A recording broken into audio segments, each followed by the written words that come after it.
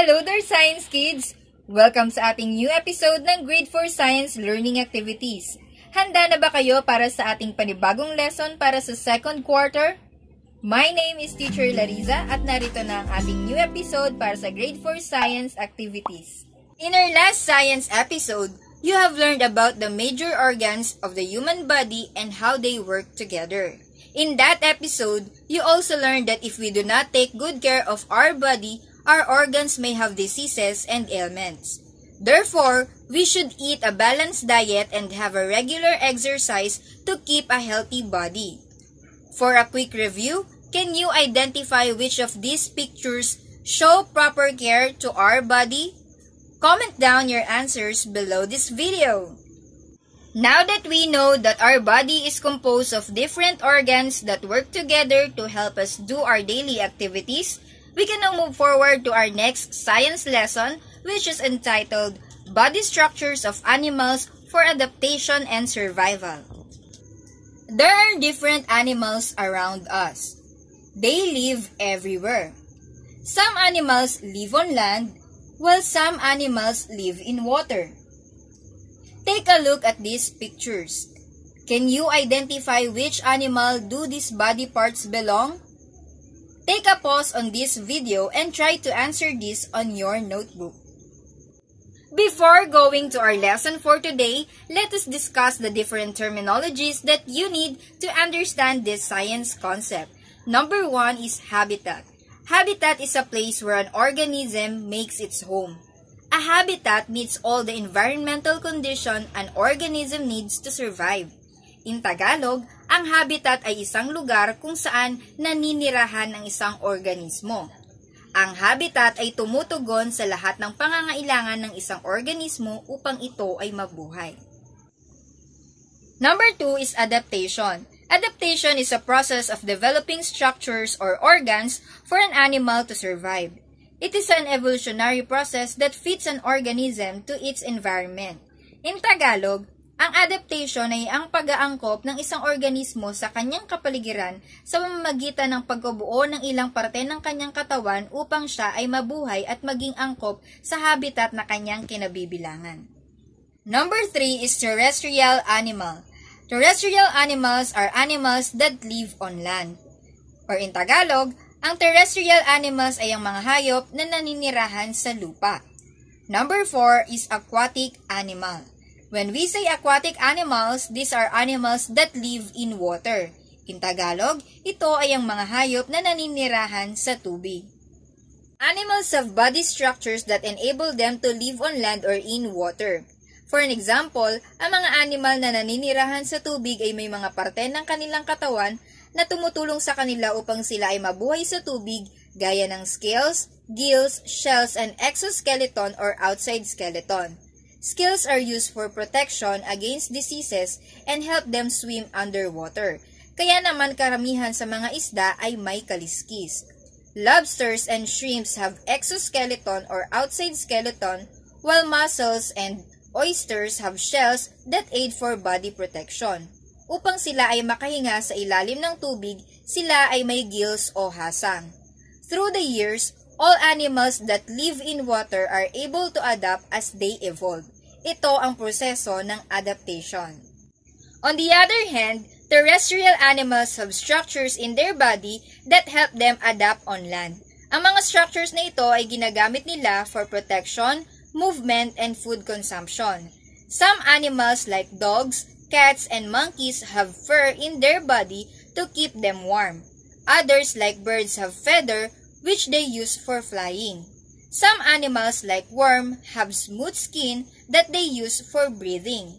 In general, body coverings are used for protection. Mayroon ding ibang parte ang mga animals na ginagamit sa paggalaw or movement. Some animals have legs which they use for walking, running, or swimming, while some animals have wings which they use for flying. Animals on land have lungs for breathing. For food consumption, some animals have paws, claws, and mouth parts like beak and teeth which they use to get food. Others have sucking tubes, sticky tongue, and movable jaws. Ang mga hayop na may magkaparehong mouth parts ay kadalasang magkahalintulad ang pagkaing kinakain.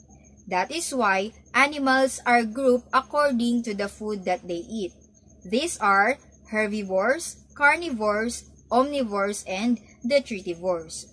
Those animals with flat teeth like cow, carabao, and goat feed on grass.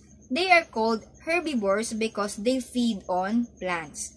Those animals with sharp and pointed teeth like lion and tiger feed on meat or other animals. They are called carnivores. Those animals which feed on both meat and plants are called omnivores. Examples of these animals are bears and birds. Those animals such as earthworms and millipedes which feed on dead or decaying organisms are called detritivores. Now let us try to answer this activity. Study the pictures of animals that live on land and in water. Take a look at their body structures that enable them to adapt on land or in water. Complete the table on your notebook. Sa unang kolum ay susulat ang pangalan ng animal sa bawat bilang. Sa ikalawang kolum naman ay ang body structure na ginagamit nito for adaptation. At sa pangatlong kolum naman ay tutukuyin mo kung saang habitat ito nabibilang. Isulat ang L kung ito ay sa land at W naman kung ito ay sa water.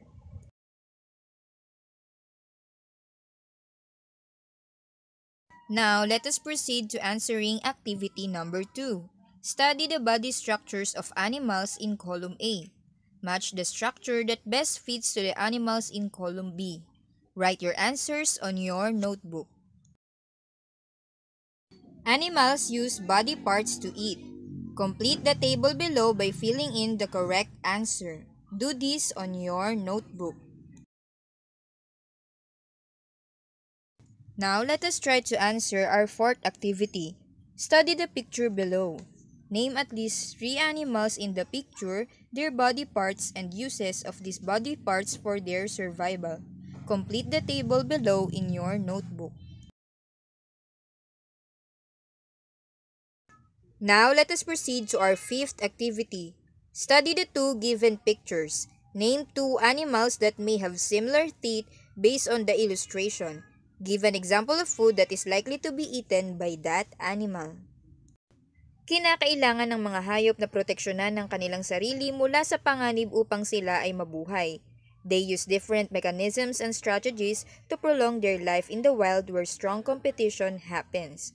In our last activity, name the body parts of each animal that protect them from any harm in their habitat. Here are the key points of our episode for today. Number 1, habitat is a place where an organism makes its home. Number 2, animals that live on land are called terrestrial animals, and those animals that live in water are called aquatic animals. Number 3, animals have body structures that help them adapt and survive in their environment. These structures are used for protection, movement, and food consumption. Now you can check your answers in our activities using this video correction.